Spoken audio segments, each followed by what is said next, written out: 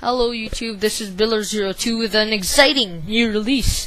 This is CXMB, first video on YouTube, CXMB 3.3, which is meant for 5.00 M33. Now, to prove to you that I am on M33 5.00-3, I will show you that. And I am currently using the CXMB right now, with the clear XMB black, now with smooth scrolling. System settings. System information, just wait a second there. You can see right there, 5.00 M33.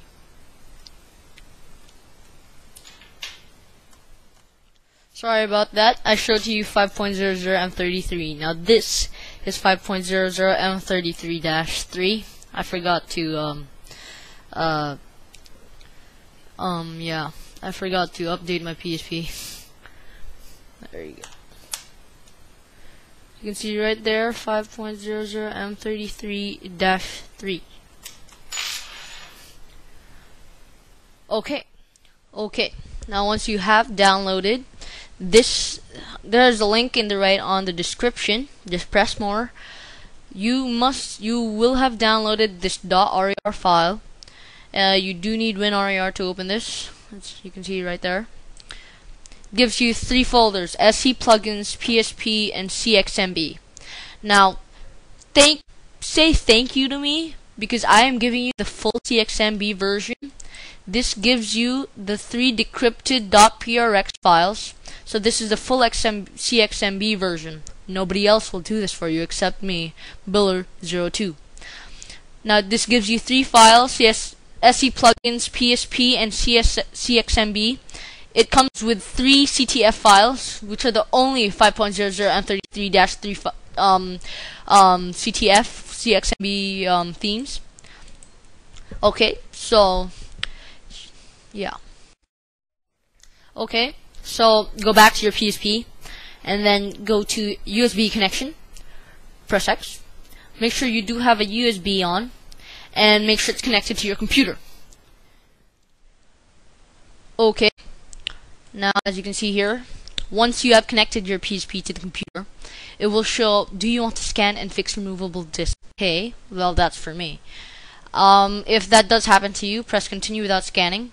Open folder to view files. And then, as you can see, you are here. Now, if you have the old CXMB, delete your CXMB folder. And yeah. And any old PSP themes you have for the 4.0 and M33, delete it. And then, okay, what you do now is you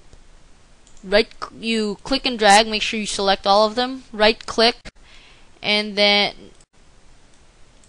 make sure that you drag both PSP and CXMB to your PSP. Make sure you drag it and put it there.